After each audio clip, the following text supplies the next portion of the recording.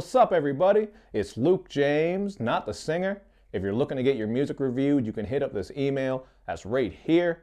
But right now, you are tuned in to another episode of The Rundown, where I just give you my very brief opinion on some of the albums and songs that I didn't have time to give full reviews to. So my overall idea here is just to tell you what I think, to start the discussion, and obviously we got to start off talking about Kendrick Lamar's track, Humble. When this shit came out, the internet went nuts as expected, but I gotta be honest with you, man, I really wasn't feeling this track too much. And this is coming from someone who's got a lot of love for Kendrick and is rated to Pimp a Butterfly a 5 out of 5. That's actually the only project to get that high score. And the reason I didn't care for this one too much is because of that Mike Will Made It production. The little piano and the synth hits that come in and out don't really do too much for me. Like, it is a bit of a banger, but not one of those bangers that gave me the screw face and made me lean back. And although Kendrick is coming with these really nice flows, as you would expect, as well as some fun little ad-libs, he's not really saying too much in this track. Although, just to be clear, we all know that he's going with a more fun and lighthearted approach here. And while some people were upset by that, I really didn't mind, because Kendrick has done these types of tracks before. He did just give us To Pimp a Butterfly, so I don't expect him to always come with that type of sound, and I like how he's been known to switch it up.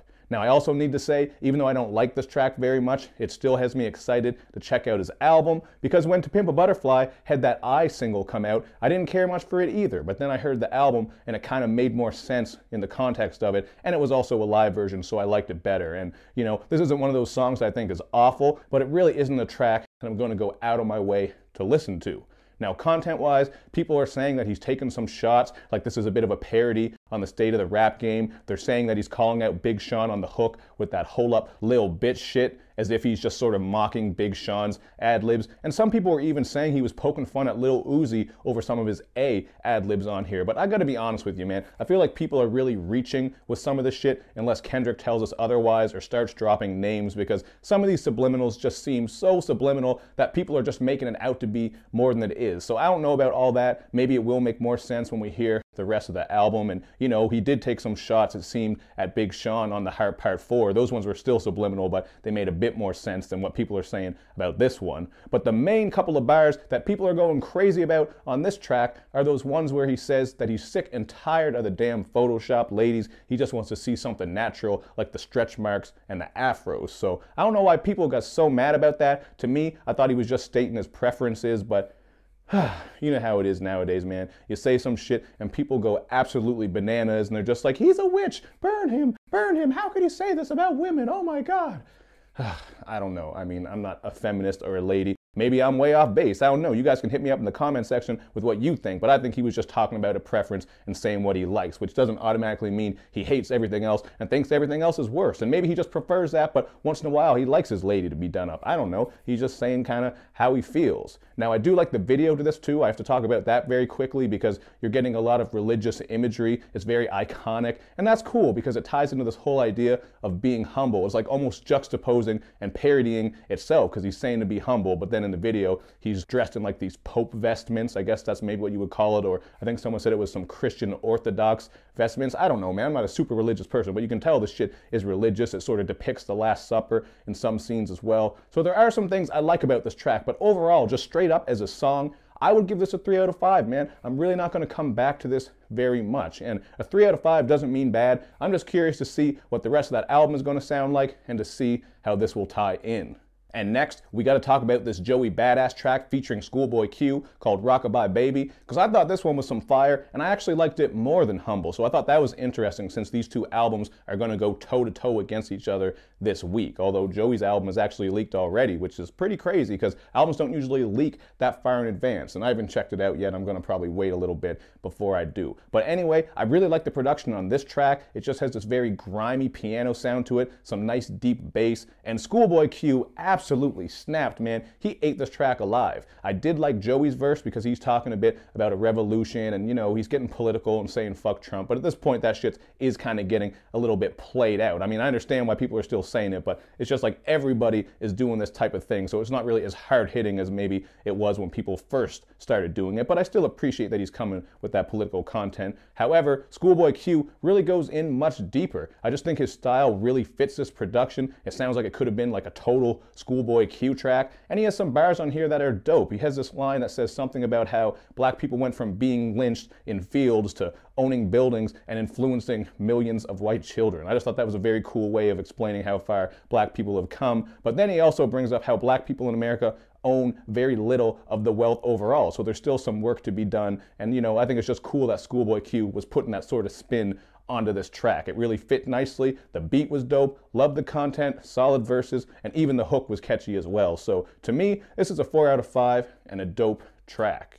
Now the third song that I want to talk about here is Logic's song Everybody, man. Just seems like everybody is dropping some tracks these days, so we've really been blessed as far as getting new music goes after this slow start to 2017. Now here, I think Logic is absolutely flowing his ass off, as you would expect, with that rapid double time speed. I think when he does that, he sounds really tight. But one thing I didn't care for on this track is the beat, because it's just this very simple vocal chop or vocal pad that goes on and on throughout it. It does have some deep bass, but there's just not much variation to it, man. I really felt like it could have used a little bit of seasoning on there, you know what I mean? Really needed some more build-ups, breakdowns, or maybe even some instruments coming into play, because to me, it wasn't that great. Now the content on it does get kind of cool because he's just spitting about his own identity as a light-skinned biracial man who's been, you know, demonized from black people and white people. So he's just speaking on his experiences because he's in the middle and he's sort of seen both sides and has been critiqued from both sides, you know, from white people calling him a nigger and putting him down for being black, you know, for having a black father,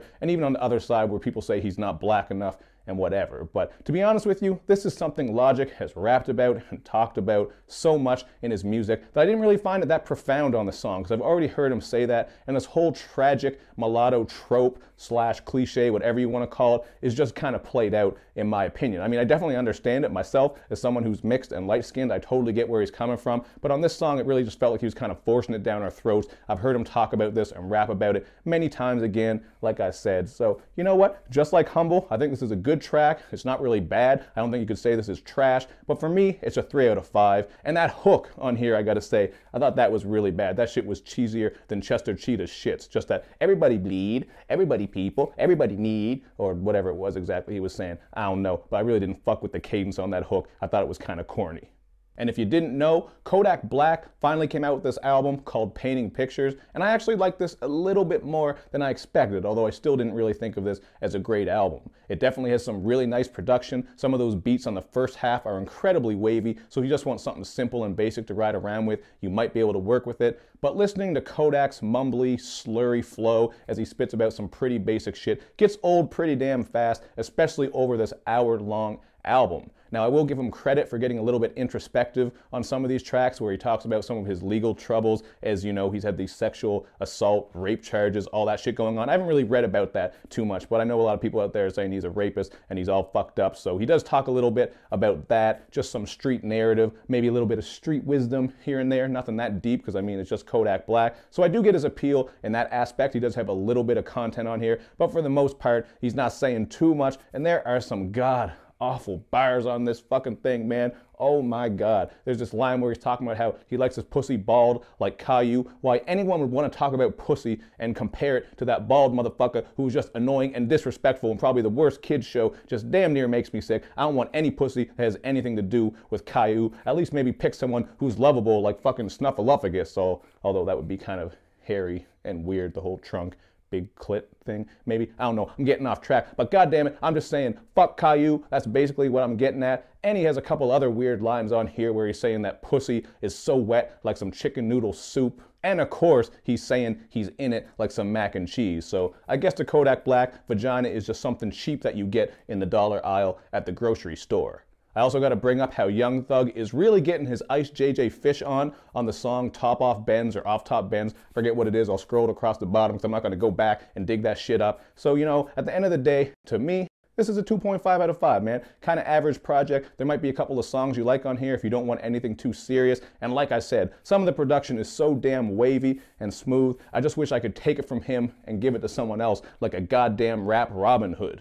And very quickly, I just want to talk about this Jamiroquai album called Automaton. Obviously, this one isn't a rap, hip-hop project, so it's a little bit different, but you guys know that I fuck with the funk, so I wanted to show some love to this. I've actually been a fan of Jamiroquai for a little while. Not a huge fan, but you know, I like some of his old hits like Little L and Virtual Insanity, which is a damn classic, as well as Canned Heat. So he's known to bring just these very funky, danceable EDM type of tracks, just mixing in that electronic vibe with some nice disco strings, groovy bass lines, and that very nice voice of his. So I definitely hear all of that on this project, especially the song Cloud 9. This is actually the single, and it really sounds like his earlier work, like say from the late 90s, early 2000s. But you know what, I gotta be clear, Jamiroquai is a band. The lead singer is JK, and then there are some other people in it. It's just, I always call Jamiroquai Jamiroquai. I just consider it to be that one guy, because that's who you always see, and who was always talked about. But I wanted to clear that up very quickly, and they're just a funk band that's out of the UK. So I would give this one a 3.5 out of 5. Just like with that Tuxedo album I talked about in the last rundown, this is just some shit for when you want something fun, funky, and light. I didn't like it as much as Tuxedo. I think Tuxedo is doing something a bit more interesting where they're doing that old school funk sound but kind of refreshing it and revitalizing it, whereas Jamiroquai is sort of doing a similar thing to what they've done all along. Not to say that's bad, because if you like Jamiroquai, maybe that's what you want to hear, and this is their first album, I think, in about 7 years. So I think this is a pretty cool project. Check it out if you want something that's just a bit different, something that's light, fun, and a little bit catchy as well. And lastly, we got to talk about this Lupe Fiasco track, Kneelin on Needles, because it is damn sure better than everything on Drogas Light, at least in my opinion, because I know some people said Drogas Light wasn't really that bad, but I thought that was a pretty brutal project coming from anybody, especially Lupe Fiasco. But this right here is a nice wavy beat with some very smooth keys and deep bass, so I fuck with that 100%. And Lupe is really going into some nice bars here, because this is a bit of a dedication to Colin Kaepernick. That's why you see that cover art there with the 7 on it, and even on the start he talks a little bit about how he knew people were going to crucify him for what he was doing, because people were acting like Kaepernick took a shit on the Statue of Liberty. That's actually a line that Lupe says on here. I thought that was kind of funny, and just a good way of putting it, man, because I know I could get into this whole issue and make this whole discussion political. I don't want to do that too much, but all I'm going to say is people really got damn pissed off when he was kneeling and doing what he was doing, and they also tended to ignore the message he was bringing and all the good work he's done, because he's done a lot of charity work. He's donated a ton of money. He's helped out all the starvation going on in Somalia, so I commend him for actually going from protesting to doing that actual work, because I think that's important. But anyway, back to this song. I just thought it was really dope. Dope beat, good bars. I like the content and the idea behind it, and he even kind of shouts out Kendrick for saying that he wants to see those stretch marks. Maybe not a shout out, but he just mentions it. So I guess this song was made quite recent, as he's touching on that song Humble, which just came out. And then he has a line that I think will really piss some people off, because he says that he can't believe people still believe that Jesus is white. So I thought that was kind of funny. They just threw that out there. Lupe just stirring the pot a bit just on this whole track by showing love to Kaepernick and saying some shit like that. So I think this is a pretty dope track all around. I give it a 4 out of 5. I think it's definitely better than everything on Drogas Light, as I said. So there we have it. Another episode of The Rundown is in the books. Make sure you hit me up in the comments section to let me know what you think about all these tracks and these albums. I'm always interested to hear and discuss with you guys. And make sure you do all that good YouTube and social media stuff, man, where you like my videos, you share them, you follow me on Twitter, you retweet the videos, and of course, man, you gotta subscribe to my channel and click like on that Facebook page. Thank you for watching, everybody. I will see you next time.